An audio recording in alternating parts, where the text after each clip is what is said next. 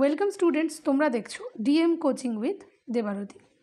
আমি দেবারতী আজকে তোমাদের জন্য নিয়ে এসেছি যেই টপিকটা, সেটা হলো credit rating of banks in India. Money and banking চ্যাপ্টারের একেবারে শেষ ভাগে চলে এসেছি। আজকের ক্লাসটায় আমরা মানি অ্যান্ড ব্যাঙ্কিং চ্যাপ্টারটা একদম কমপ্লিট করে ফেলতে চলেছি। তো credit rating of banks in India আজকের ক্লাসে আমরা আলোচনা করব ডিটেলে এক্স্যাক্টলি এটা ডেফিনেশন কি।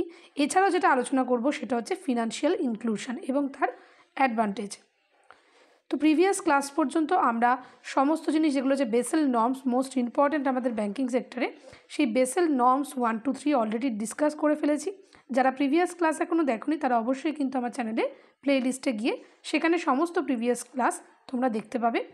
একদম সিরিজ করে দেওয়া রয়েছে chapter wise Nitin Singhania বইটিকে Orient করে। তো এখন শুরু করতে চলেছি credit rating of banks in India. চ্যানেলটি ভালো লাগলে এবং ভিডিওটা শেষ অবধি দেখার পরে যদি তোমাদের মনে হয় চ্যানেলটি সাবস্ক্রাইব করে দেবে এবং পাশে থাকা বেল আইকনে অল প্রেস করে দিও।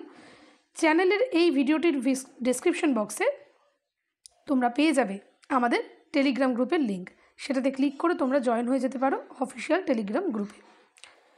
তাহলে শুরু করছি আজকের class. Credit rating of banks in India. Bank যত রয়েছে আমাদের অল ওভার ইন্ডিয়ার মধ্যে, সেই ব্যাঙ্কগুলোকে একটা রেট করার জন্য, অর্থাৎ কত রেট, যেরকম আমরা বিভিন্ন প্রোডাক্টের রেটিং করি তাই তো, ঠিক সেরকমই রেটিংকে দেওয়ার জন্য এখানে ব্যাঙ্কের ক্ষেত্রে তোমরা কিন্তু সেরকম একটি ব্যবস্থা রয়েছে। তো কোন ব্যাঙ্ক কীরকম ক্রেডিট রেটিং হোল্ড করে সেটাকে কতগুলো প্যারামিটারের মাধ্যমে আমাদেরকে ডিসকাস করতে হবে। তো এক্ষেত্রে দেখো, সবার প্রথমে যেটা বলছে as per the recommendation of Padmanabhan committee.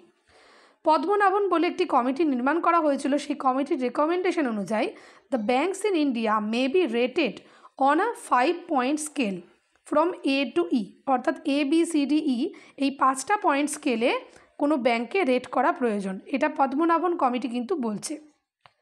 Based on the international CAMELS rating model. দেখো, ইন্টারন্যাশনালি একটি ব্যাঙ্ককে রেট করার জন্য সেই রেটিং টেকনোলজি বা সেই রেটিং মডেল কি হওয়া উচিত সেটার একটা মেজারমেন্ট দেওয়া রয়েছে। সেটা কি? সেই ইন্টারন্যাশনাল মেজারমেন্ট মডেলটার নাম হচ্ছে ক্যামেলস রেটিং মডেল। এটা একটি শর্ট ফর্ম, ঠিক আছে, এটা ফুল ফর্ম রয়েছে। তো এক্ষেত্রে যেটা ইম্পর্টেন্ট এক্সাম পয়েন্ট অফ ভিউতে সেটা হচ্ছে আমাদের এই ক্যামেল রেটিং মডেলকে কথা বেস করে এই পদ্মনাভন কমিটিও আমাদের এখানে 5-point স্কেলের উপরে ভিত্তি করে আমাদের একটা রেটিং প্রসিডিওর করার কথা রেকমেন্ড করেছে। তো consequently RBI involved A model for credit rating of banks based on CAMELS. The following 6 components R weighted on a scale of 1 to 100। এক্ষেত্রে যে 6টা পয়েন্ট আমরা এখন পড়তে যাব, সেই 6টা পয়েন্টের উপর বেস করে কোনো ব্যাঙ্ককে রেট করা প্রয়োজন, সেটা হচ্ছে আমাদের RBI ডিক্লারেশন দিয়েছে। সেই 6টা যে 6 components সেটা কি কি? এক্ষেত্রে যে স্কেলের কথা বলা আছে 1 to 100, এটার মানে হচ্ছে এগুলো ওয়েটেজ প্রদান করা। যখন কোনো ইন্ডেক্স বা র্যাঙ্কিং ইন্ডেক্সের যে মেন ইকুইপমেন্ট, মেন পিলারগুলো তোমরা যদি অ্যানালাইসিস করতে যাও, তাহলে দেখবে যে কোনোটাতে প্রত্যেকটার একটা করে, যেরকম হয় না যে প্রত্যেক সাবজেক্টের ফুল মার্কস, সেরকমই এক্ষেত্রেও কিন্তু এই 100 করে ধরা হয়েছে। অর্থাৎ 100-র মধ্যে কত পাচ্ছে প্রত্যেকটা ক্ষেত্রে সেটাকে দেখতে হবে। ব্যাপারটা আর কিছুই নয়, ব্যাপারটা এরকম যে অ্যাজ আ ফুল মার্কস, ঠিক আছে, সেটাকে আমরা বলি ওয়েটেজ। তো এখানে 6টা প্যারামিটার কী কী? প্রথমে আমরা ক্যাপিটাল অ্যাডিকুয়েট রেশিও দেখব, যেটা আমরা অলরেডি ডিসকাস করেছিলাম প্রিভিয়াস ক্লাসগুলোতে, যেখানে আমরা দেখেছিলাম যে CAR, what is CAR? CAR SLR প্রত্যেক ব্যাঙ্কে মেনটেন করতে হয়। এটা হচ্ছে অ্যাসেট কোয়ালিটি দেখার জন্য। তো কোনো ব্যাঙ্কের CAR কত আছে, অ্যাসেট টোটাল অ্যাসেট কোয়ালিটি কত আছে, ম্যানেজমেন্ট এফেক্টিভনেস, একটা ব্রাঞ্চ বা টোটাল অল ওভার টেরিটরির মধ্যে কীভাবে সেই ব্যাঙ্কটা ম্যানেজমেন্ট করছে অল ওভার ব্রাঞ্চের উপরে, সেটা দেখতে হবে। আর্নিং কী আছে, অর্থাৎ ব্যাঙ্কের প্রফিট কী থাকছে, ব্যাঙ্কের কাছে ক্যাশ লিকুইডিটি আছে কি না, এবং systems and controls, total monetary control সে ভালোভাবে পালন করতে পারছে কি না। তো এই গাইডলাইন্সগুলোকে মেজার করে তার উপরে বেশ কিছু তাদেরকে মার্কস দেওয়া হয়, এবং সেই মার্কস অল টোটালের উপর ভিত্তি করে কোনো ব্যাঙ্কের উপরে তাদের রেটিং দেওয়া হয়। যেই ব্যাঙ্কের মার্কস বেশি থাকবে, খুব স্বাভাবিক, যেই পজিশান যেভাবে আমাদের ফার্স্ট, সেকেন্ড, থার্ড হয়, তো সেরকমভাবে 4 স্টার 5 স্টার এভাবে রেটিং হয়ে যায়। তো এরপরে আমরা কিছু দেখব important committees related to the banking reforms. দেখো, এখানে বইতে হয়তো তোমরা আরও অনেক কমিটি পাবে, তো সবগুলো আমি এখানে আর ইনক্লুড করিনি। তো এক্ষেত্রে দেখো, ব্যাঙ্কিং কমিটির মধ্যে অন্যতম যেটা হচ্ছে নাচিকেত মোর কমিটি 2013 সালে, হ্যাঁ। এরপরে জাস্টিস MB সাহা কমিটি 2014 সালে, পিজে নায়ক কমিটি 2014 সালে। এগুলো সমস্তগুলো কী টপিকের উপরে তাদের কমিটিগুলো নির্মাণ করা হয়েছে পাশে পাশে লেখা রয়েছে, যার মধ্যে এটা ইম্পর্টেন্ট রয়েছে, যেটা হচ্ছে justice MB Shah committee investing black money. Black মানির উপরে এই কমিটিকে নির্মাণ করার জন্য 2014 সালে। এছাড়া বইতে তোমরা আরও কিছু কমিটি পেয়ে যাবে। এরপরে যেটা আমরা আলোচনা করতে যাচ্ছি সেটা হচ্ছে ফিনান্সিয়াল ইনক্লুশন। ফিনান্সিয়াল ইনক্লুশন কি? কমিটি অন ফিনান্সিয়াল ইনক্লুশন 2008 সালে স্থাপিত হয়েছিল একটি committee.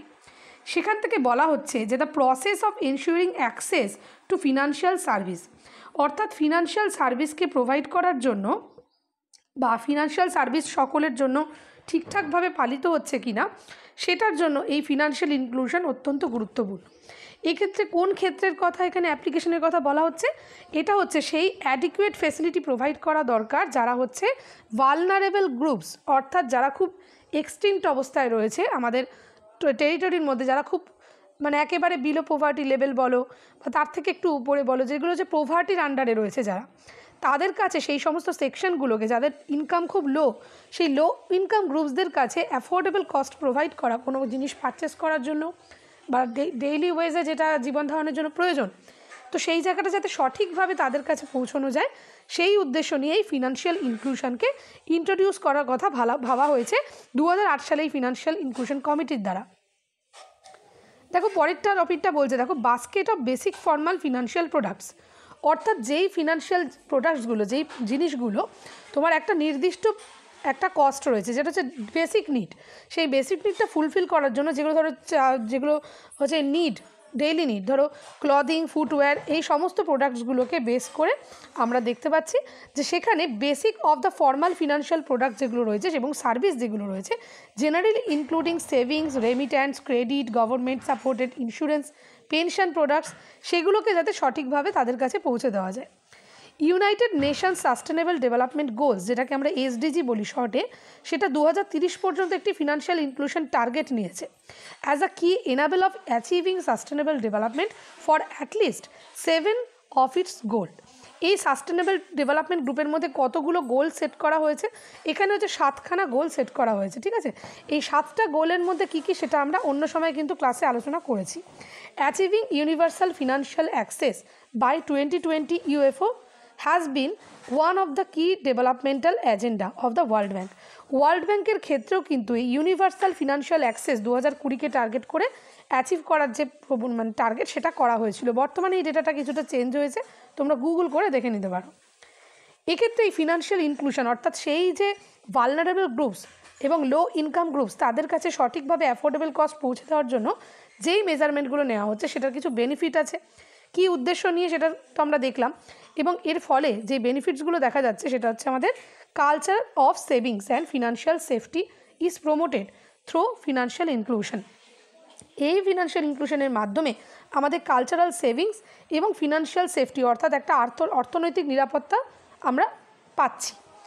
It has multiplier effect on the economy. এর অনেক দিক ডাইভার্সিফিকেশন হয়ে যায়। একটা ফিনান্সিয়াল ইনক্লুশন হলে তার একটা অনেক ধরনের প্রভাব পড়তে থাকে, ডেফিনেটলি সেটা একটা positive impact. It helps in poverty অ্যালিভেশন।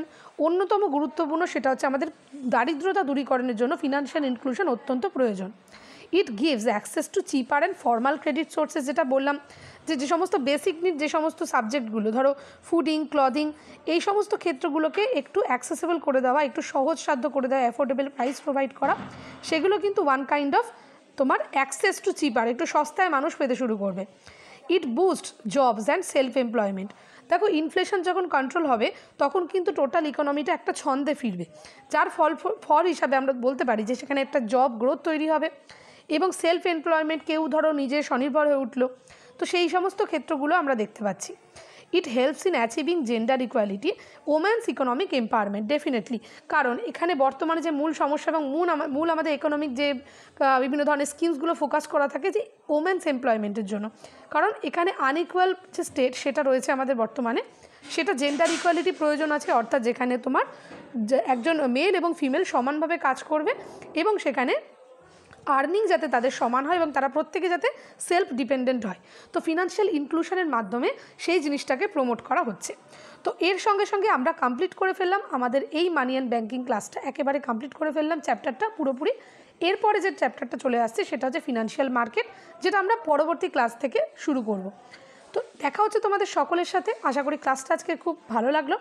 Comment বক্সে কমেন্ট করে আমাকে কিন্তু অবশ্যই জানিও যে ডাউট তোমাদের পুরোপুরি এই চ্যাপ্টার থেকে ক্লিয়ার হয়েছে কিনা। ঠিক আছে, তাহলে দেখা হচ্ছে পরবর্তী ক্লাসে। Thank you so much to all of you. Take care and by.